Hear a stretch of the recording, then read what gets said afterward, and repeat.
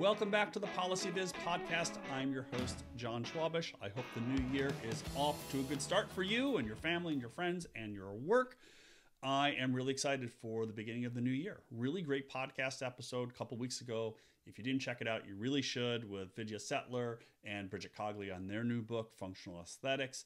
I've got some great guests coming up in the next few weeks. Really excited about those. I've got a new newsletter that's over on Substack now because review, well, it shut down. I've been working on a variety of different longer blog posts, some bigger think pieces.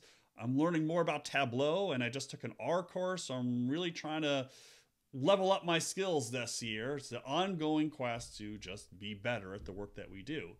When it comes to this week's episode of the podcast, really excited for my guests. I have two guests this week. Stefanie Posavec, who you may know from the Dear Data Project and has appeared on the podcast in the past, and Sonja Kuijpers, who has her own freelance studio in Europe. They teamed up to create and design Greta Thunberg's new book on climate change. And when I saw that come out and their involvement in the project, I was like, I've got to have them on the show. I've got to learn more about it. How did it all work? How did it all come together? What were all the challenges? And you're going to hear some interesting stories, in particular, where you should get the book, where you should buy it in the UK or in the US. So make sure you listen to that part because it is actually kind of important. And it's just a really fascinating story about how all this came together and what it takes to create a book like this with so many different graphs about a really important topic of our time, perhaps the most important topic of our time. So without a delay, here is this week's episode, my conversation with Stefanie and Sonja. Hey, Stefanie and Sonja, welcome to the show. How are you both? Good to see you. Good. Fine, yeah. Good to see you. Nice Sonja, to see how you are as you? well. I haven't seen you guys. Sonja, I haven't seen you in what? Did we say like 4 or 5 years? Yeah, about that. Or 10 years in COVID? Feels like 10, COVID yeah. time? The COVID years in between, we'll still 10, yeah. Yeah. It was 5 years, yeah. Yeah, it was Information is Beautiful Awards in London, Yeah. where I think Stefanie, you and I had done a workshop that week, and I was like hanging out for a while and did the IAB Awards, and yeah, that was a good time. I met your mother. Yeah. That's right. You met my mom there. Yeah. My mom has been a frequent topic of conversation on the show recently. I don't know why. So hopefully she'll Very like lovely this one too. person. Yeah. Well, thanks. So just for folks who are wondering, who are listening, like what is going on, my mom does like to travel with me back in the pre-COVID days. So London, she also joined me in Pamplona for Malofier. So yeah, Miami a couple times. Yeah, she's a good traveler. So Mom, if you're listening, you're fun to travel with. Okay, so let's get back on track. So you both have this amazing new project out with Greta Thunberg on climate change. The designers of the book, and so I thought we would just talk about it for a bit. So maybe we could start with this, just so folks kind of know who you are, just like a little quick introduction, and then we can talk about the project. So maybe Sonja, do you want to start and give folks a little background? Yeah. I'm Sonja Kuijpers. People know me probably better as Studio TERP. That's my studio. I work as a one-woman company. And I do data viz, data art projects, mainly data viz for clients, and more data art projects are my own, of own personal interest. And yeah, like you said, we met in London. That's where I received an award for my View on Despair project, which was a data visualization on suicide numbers. So that's the sort of stuff that I create on a personal basis. And I like to do more of projects that have an extra twist. Experiment with shapes and colors. Yeah. And Stefanie and I go way back, of course. Yes. Definitely. But I guess I should say what I do. Say a little bit, yeah, just a little bit. I mean, maybe because you've been on the show a few times, but maybe tell folks what you've been doing the last year or so. Because you have some cool projects going on too. Yeah. So I guess I say I'm a designer, artist, and author. I work with data, mainly experimental data design projects, and then I also teach workshops as well. So some of the stuff that I've been doing over the past year or so includes, I do a lot of art residencies. Like it could mean drawing how data and samples come from a study participants all the way through to the data researchers who end up using that data to study like medical and health outcomes, an art residency I did with a research group, people like you, or it could be making a participatory artwork for the Wellcome Collection from visitors' perceptions of happiness and what makes them happy, to publishing a book with Miriam Quick. I am a book, I am a portal to the universe, which we've definitely talked about, and which is a book that uses itself as a measure to kind of show the wonder of the world to you. So, like every part of the book, from its volume, its weight, its page thickness, and more, communicate data about our world. And yeah, I guess that's it. So yeah, I'm doing a lot of using data in more participatory, playful, friendly, accessible ways to connect people together, and kind of to have them think about themselves and their lives and their place in their wider communities. Right. And so I could see knowing your work, but also just from the way you both described your work, I can see how you both naturally could work well together, because you both kind of work in that experimental, different kind of shapes, not necessarily like, your kind of standard, like, not there's anything wrong with it, but like the dashboarding world, kind of like you're both kind of like trying different forms and different things. So I can see why this could be a pretty amazing partnership. So I'm curious about the book. I don't have it yet. It hasn't made its way across the pond, so I'm still waiting. So so I thought we could start with, how did it come about, and then what was the work like? So so Stefanie, maybe you want to start, and then we could talk about how all of it kind of pieced together. I'll give some background on the project. So occasionally I will design a book for Penguin. It has to be a very special book, because in my job previous to like working in DataViz, I was a book cover and book designer. So I was asked maybe 6 or 7 months before the project truly began, if I would like to design a book for Greta Thunberg, and so I said yes, and I had to keep it a secret. But that was working under the assumption, that I would do the text and the charts because they know, this is my realm. Right. But then when it came to it, it's for her book, The Climate Book, which has, I think, over 100 of the top climate contributors alongside Greta. So it's like a really big, logistically complex book with lots of different people involved and lots of charts, and Right. a very, very quick turnaround. And so it was very obvious that that was not a one person job, but needed two people. And so that's when I asked Sonja to see if she would join the project and oversee the charts in the book. And I will hand it over to her. Yeah. So how did that work? So Sonja, you get this call. Did you just get like a mass of data and drafts, and you just went to work? Like, what was the process of pulling all of that together? Because it sounds like it's across multiple authors. So like, how did maybe just talk about your process. Well, first I want to share that Stefanie reached out and I had to do a dance in my living room because here was Stefanie asking me to join her in this marvelous journey. And so that was the first thing that got me very excited about taking this job, because I'm gonna say it again, Stefanie. You're one of my heroes in data viz. So yeah, that was it was That's a very blessing. nice of you. Yeah. With this project, you were totally you were more of a hero to me, I promise you.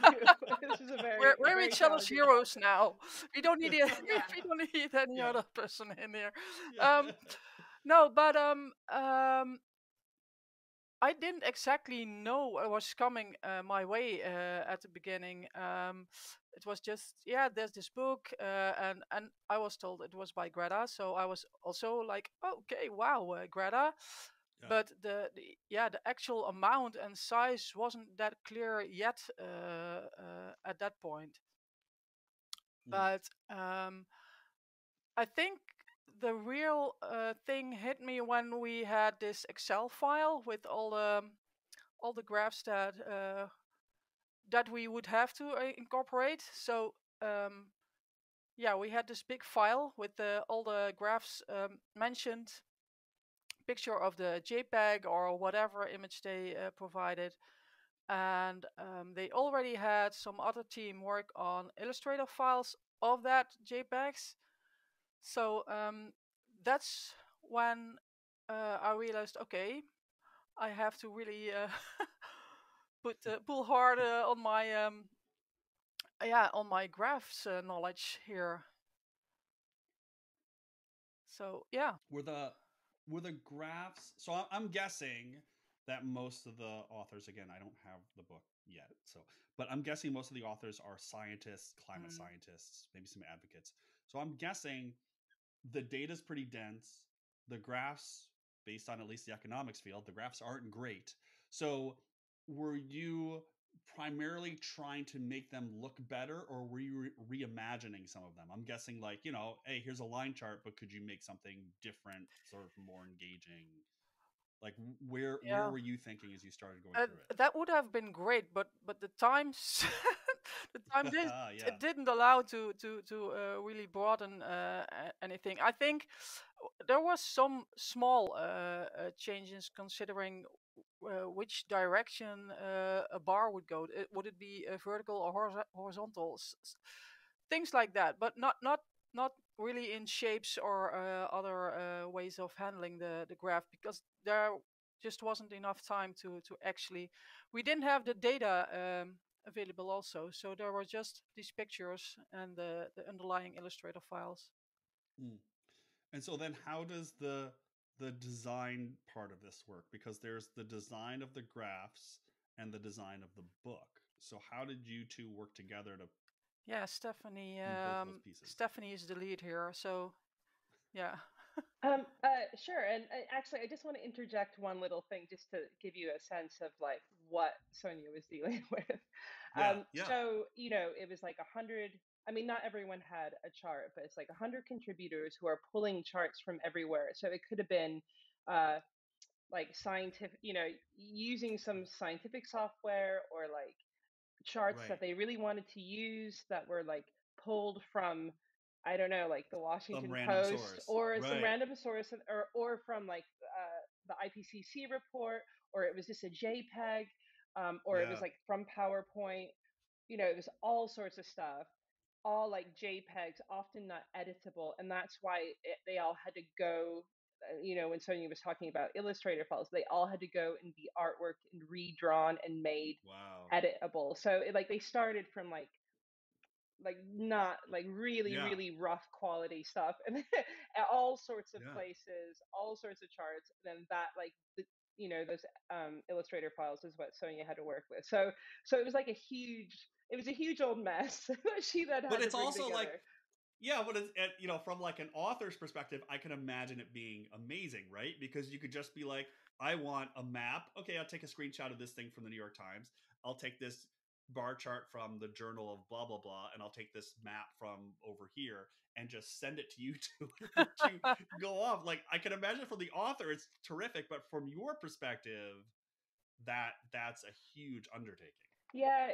So like just to I mean, I guess you're used to publishing, but for the listener, Yeah. like there was an art director, and then there was the editor. There was also a team in the U.S. that I think was overseeing it as well. It was like a joint publication in some capacity. And then I think also you've got like an image rights team that is checking that, I guess, all the Yeah. rights, the rights for everything is okay. And I think that also included some of the charts that some people wanted to use from various newspapers. And then there was Mm. also an editorial assistant who was doing a lot of the heavy lifting, like liaising with all of the different authors. That was, I think, Sonia's like main um, kind of like liaison with all the like 100 different people, right? Yeah. Yeah. So it was a super complicated Yeah. Yeah. thing, yeah, a thing to figure out and then like manage all these charts. But just to Yeah. like to give you a sense of like the way that it worked with the book design. Um, so I came up I came up with a book design, and it's never like, oh, here's a design, let's go with it. It's probably like constant iterations and back and forth and back Hmm. and forth, which then was sent to Greta and I guess her team, and then they approve it.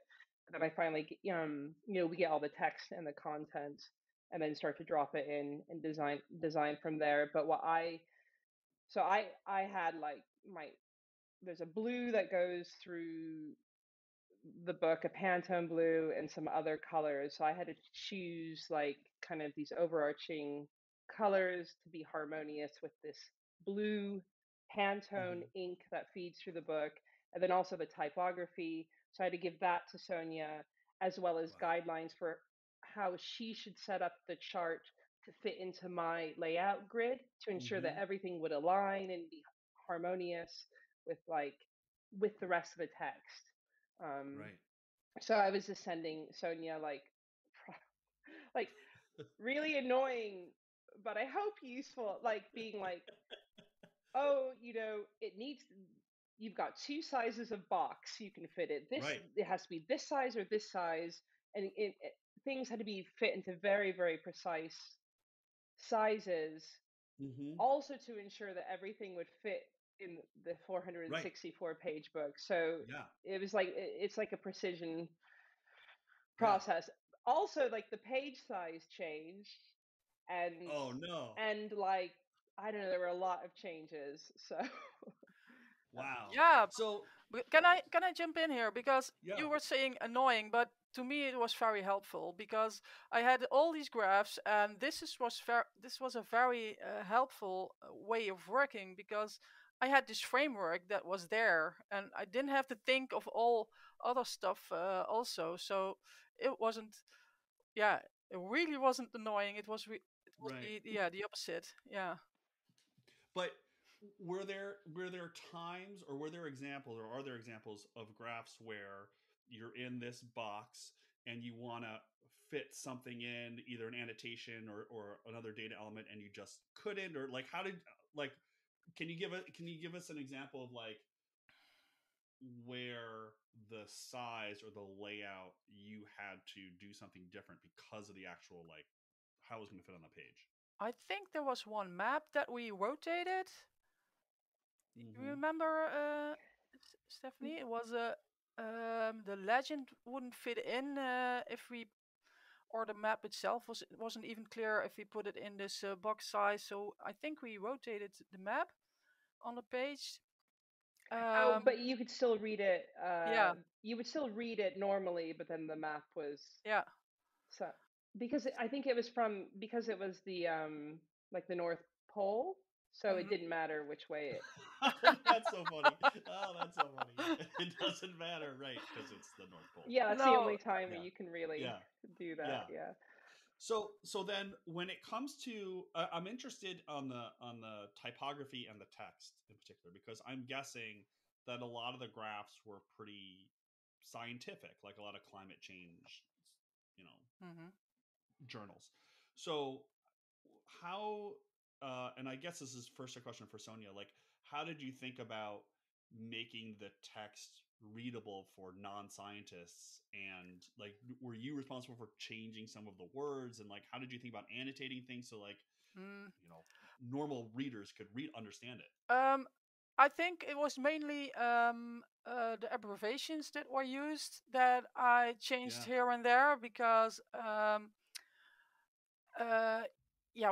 we all know carbon symbols and things like that, but there were some that contained abbreviations and things I had to look up myself. And I'm thinking, if I have to look it up, imagine what other people have to look it up. So yeah, these were things that I checked and double checked, and I think there were a lot that text that illustrate that guided the axis. I think there were a lot that were changed by me, because I thought, why use an abbreviation? You can write it out. Right. Yeah. Right. Did you? So it sounds like sounds like there's a big team around this whole project. But did you, either of you, have conversations with the different authors and like get into the weeds of things, or was it always this kind of level of separation? And was that good or bad? Yeah. Sonja, you would sometimes, you had not direct contact, but you were able to query. No. So I had there was Mandeep at Penguin who checked in with all the scientists, I guess. So if I had a question, I would write it down, saying in this graph, what does this mean? Or for instance, one had an axis with it had years on it, jumping every 20 years, but then there was one jumping 100 years and then 2020. And I was like, yeah, but you can't do that. You have to actually show.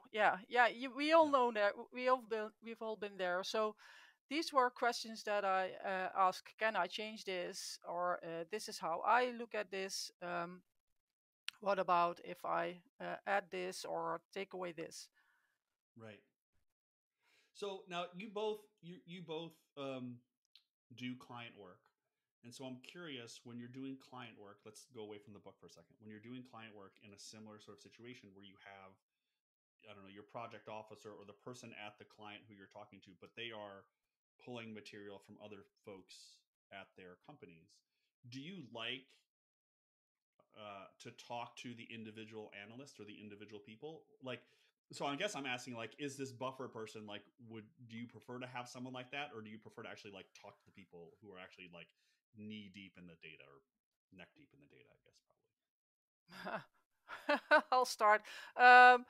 Yeah, of course, I would like to have a conversation with the ones that collect the data, or they know what's in there and what they want to communicate, and I can check if it's there, and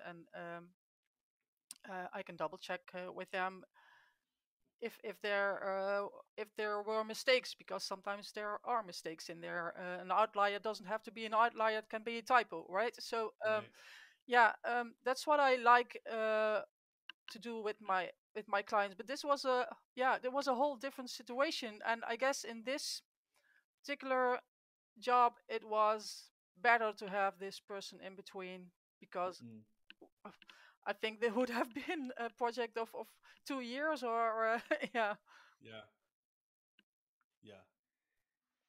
I would say just that they should have had another person. Like, I think the project would have done with one extra person to manage the 100 people. Like, because I mean, it was incredibly complex, and Sonja's main contact, Mandeep, was incredible. But like, it was such a huge project because there were image rights, there were the charts, there were text corrections, editor corrections, like sub-editor corrections for 100 different people, including Greta and her team. Like, it was 464 pages, so it was like this huge book. Right. I guess just the management of this kind of project seems pretty amazing. So let me ask, You have you both done work that clearly has meaning for you as either professionally or personally. And I'm curious, when you have a project like this, which potentially has such a big impact and is clearly so important to our lives and our kids' lives and the future of the planet, does it have extra meaning for you when you're working through it? Like, I know there's always drudgery in every project, but do you feel, when you able to take a step back for a second, do you feel like this is the kind of thing that you are excited to be in the field for? Oh. I guess maybe Sonja, you can start. I don't know. Yeah, well, I guess it was um, how do you say this?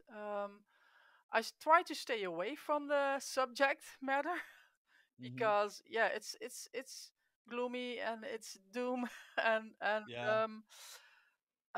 so I just focused really hard on the job just to make it, yeah, make it insightful and pretty as well, because that's always my goal.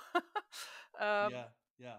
so but yeah, of course, as a subject itself, climate is really yeah, a thing. And as you mentioned, for my kids, I'm really proud that I had this opportunity to work on such a important book. And Yeah. yeah, how Greta has spoken before on it, I think is truly amazing how these people continue fighting. And I am not one of these persons myself, so but I am truly honored if I can help those people out by Yeah. my work. Yeah. Yeah. Stephanie, what about you? I mean, you've done work with kids, and you've done, all these different types of projects. But like, when you have a project like this, does it mean something extra? Yeah, I mean, I think there's some. I think the thing that's really nice about a project like this is that I think as a designer, it's always nice to do a project that has some sort of like longevity and utility to it. Like, I mean, that's the beautiful thing about a book. Like a really lovely book will stick around for decades. Yeah. Like Yeah. people will keep it on their shelves, and that's so different from, or like be considered like a kind of like this canonic like sort of like piece of literature Yeah. that like changes Yeah. things. And so to be Yeah. part of that, since paper, lot lasts Yeah. a lot longer than stuff on the internet. Like I think Hmm. that is useful. That is a reference. I think it's a really nice design project. Yeah. Um, I mean that's why I love publishing in general. Right. Even if it is a Yeah. thankless Yeah. Right. industry. Yeah. um. Okay, so I'm going to ask this question. I think I already know the answer, but I'm guessing people want to know whether you got to actually meet or talk to Greta, just her team. No. No. Just for people who No. are listening, Stephanie and Sonja are both shaking their heads with sad faces that they didn't actually get to. Yeah, Yeah. maybe just do a shout out to her on here, Yeah, because I yeah, would really love to have an autograph in my book. Yeah, right, yeah, right, yeah, yeah. absolutely, yeah, Yeah, it was all through the editor. Um, yeah, it was so there. Yeah, there was a little bit of a buffer, and also um,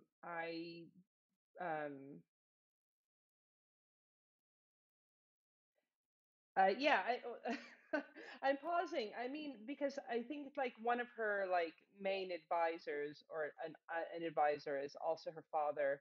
So I think they may work. mm, They worked on it like together, yeah, they're yeah, um like he's a strong part of her team. I think right. I'm allowed to say that. That's probably I think that, yeah. I mean, that's I've read that. I've read common that knowledge. about. Okay. Yeah, Yeah, yeah, I just yeah, I'm pausing because I don't know what I'm allowed to say. yeah, But right. yeah, so but then they were in contact with the editor.